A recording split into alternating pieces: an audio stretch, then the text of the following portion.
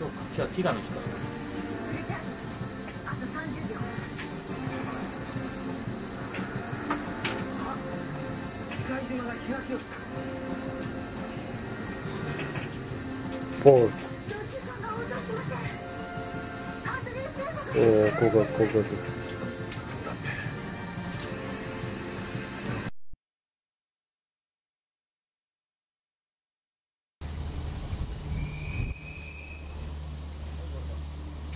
はい。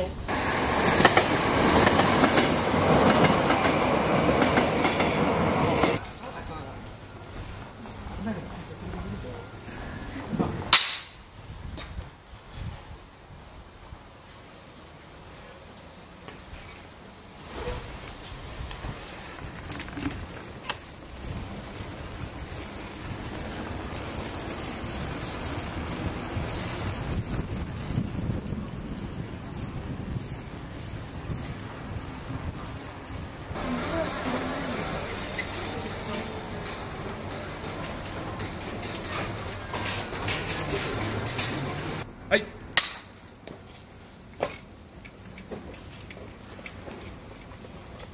じゃあもう一発。じゃあもう一回ください。よーい。はい。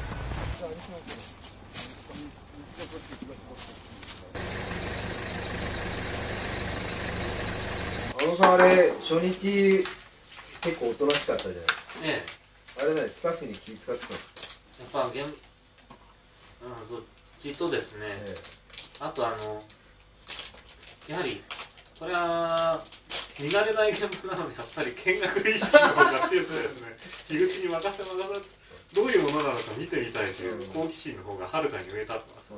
結構みんな期待してたんですけどね。いやまあ初日はおとなしくしとこうなんかやってくれるんじゃないかと。安野さんは壊れないな。結構安野さんなんかいやまあ期待外れで面白い。いやだからこう現場で壊れないでその後現場終わった後に壊れたっていう第一報が入った時にはですねクソーっていう感じですよね。まあそうかもしれないです。ラッシュ見るとあれですね、もっとカット欲しくなっちゃうんですね。カットですか。まあそうなんですけどね。そうですよね。アニメの場合っても最初にもう決め込んでコンテがあってその設計図通りにいかに作るかっていう方なんですよ。だからもう最初に完成予想図っていうのはできちゃってるんですよね。ああいうなんかこうさてこれからどうしようっていうのを見た時にやっぱりなんかこっちにもこっちにもこっちにもこっちにもと思ってしまいますね。これは正直なラッシュ見た時の感想だったんですけど。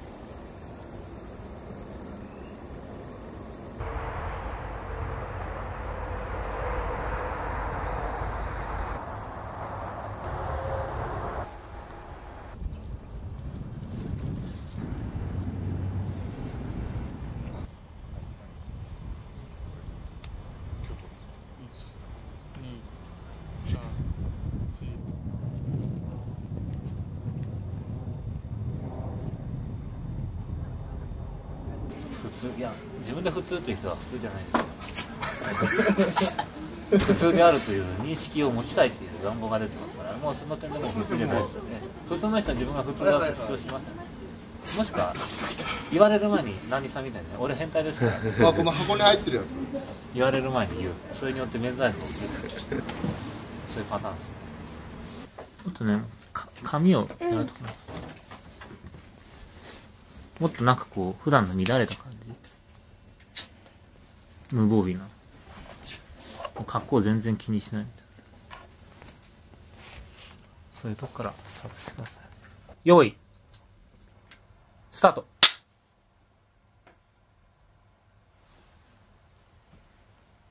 バカ当時。あ、そっか。昨日仕事帰りに飲んでまたこいつと寝たんやったわ。最近あったらいつもあればっかりやし。なんかテイクのために言ってるセリフ変わってない？さっき変わっちゃった。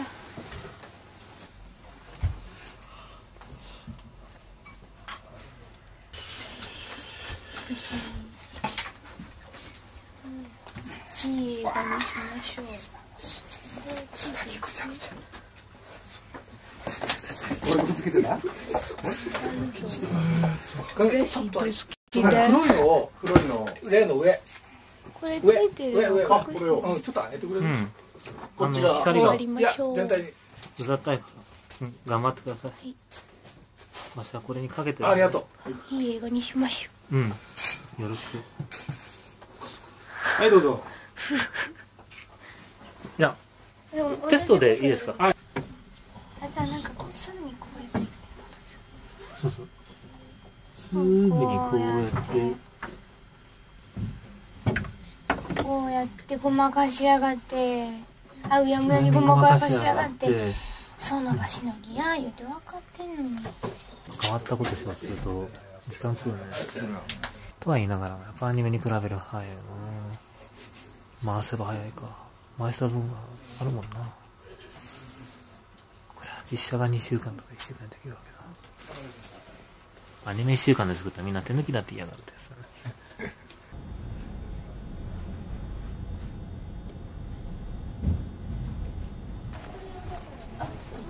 これつけたままでいいんですよね。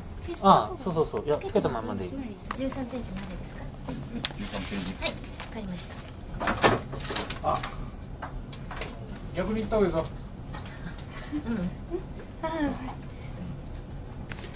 開けちゃいけないってことですね。開ける作業はすな。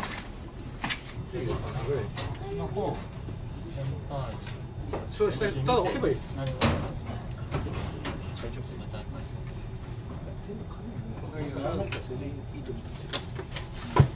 え？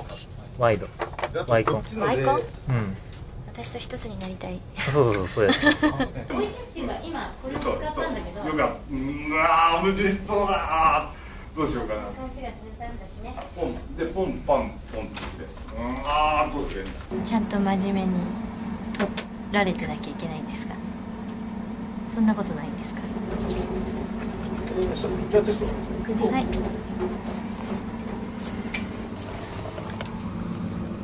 安野さんは本話が好きですか。本は、うん。やっぱ本はっすよ。本話ですよね。うん。あんまり幸せって感じないんでね。確率的に低いんですよ。ああ、幸せに対するアンテナが貪欲に伸びてないんですね。おそらく。私は四方八方に伸ばしているので結それ構幸が羨ましいです。せ。食べ物とか着るものとか自分の趣味とか何でもいいんですけど、四方貪欲に伸ばしています。結構単純に幸せ。いや、それはいいことだと思うけどな。そうですか。うん。大事なことだと思うんですよ。特にそういうのがないとね、すごく羨ましいですよ。全然ダメだな。なんでもこう、基本的にはバットの方に取るんだよね。ああ、なるほどね。そういう癖がついてるんです。そうそう。いや、そうした方がね、後で気づ安心なんく、ですねそうそう、度合いが低いんですよ。なるほど。最初からそういうもんだと思ってないと、すぐにね、なんていうのかな、期待しちゃうタイプなのね。ほっとくと。すぐに舞い上がるんですよ。浮かれるんですよ。それが分かってるから、できるだけ自分の意思でそれを抑えるという。おはようございます。おかえりなさい。おかえりなさい。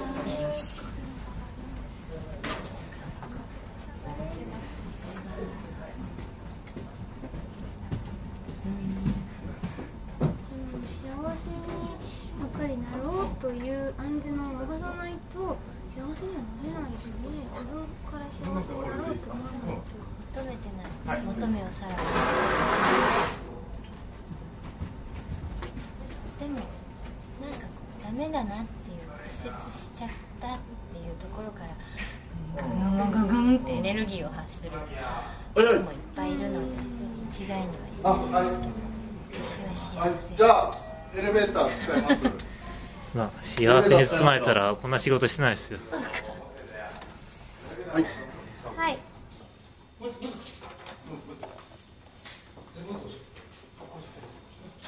朝寝るのも目的みたいな。出てこないんだよね。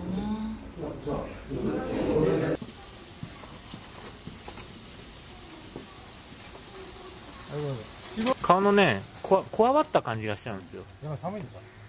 寒いよね。うん。なんだろう。まあババアクソババアのおかげで遅れちまったじゃねえかっていうような感情だから、なんだろう。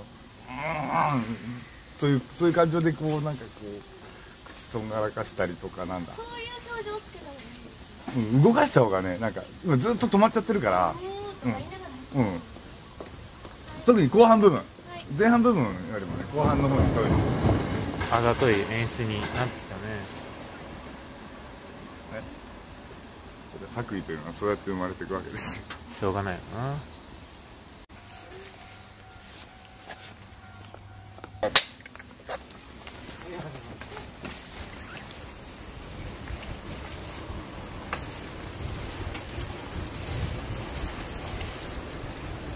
まあ歌でも歌いながら。すいません、そこに通りたいんですけど。すいません。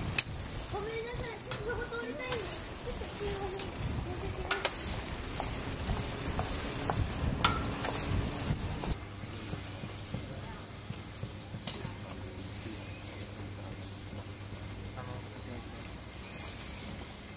顔センターじゃなくていいですか？後ろで置いたして書きましょうよ。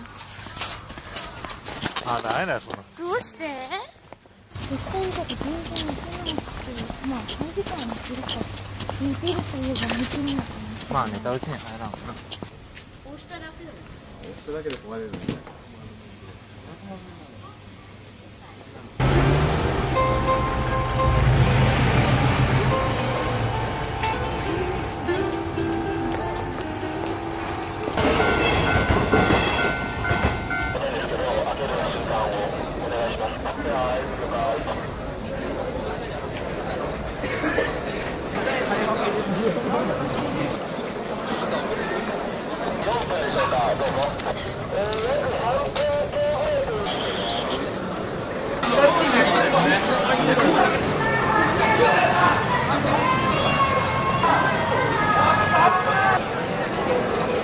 こいつしかいないでしょ。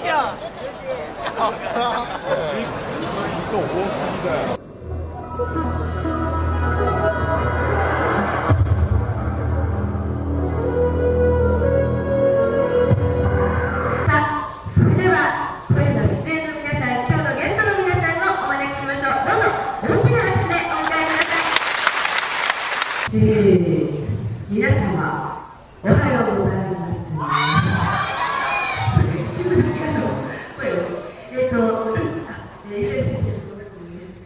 日本当に雨の中を、朝早くからご覧いただきまして本当にありがとうございました。いかがだったでしょうか。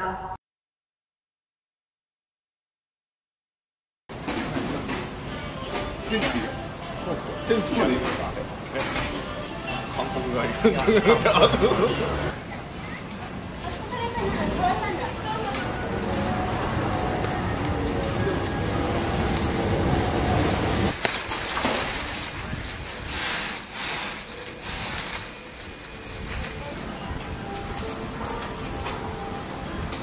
俺もよくわかんない。どう思う？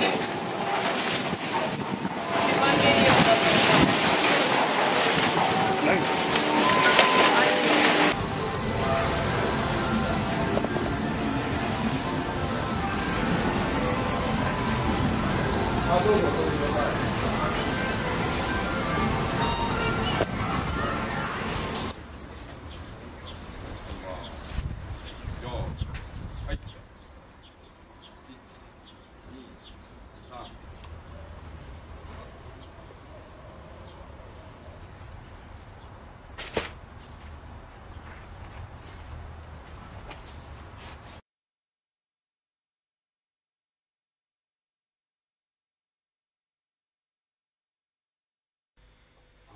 て感じなんですけど、やっぱり実写は実写なんですね。そうなんですよね。あ、実写だ。いや、要するに映画のフィルムなんですよ。そういう至極当たり前なんですけど、やっぱ話見てそう思ったらただにですね、なんかこれだと普通のものになってしまうっていうのがあってですね、樋口の昨日の励ましでちょっと元気が出てきたので、今脚本考えてますから大丈夫。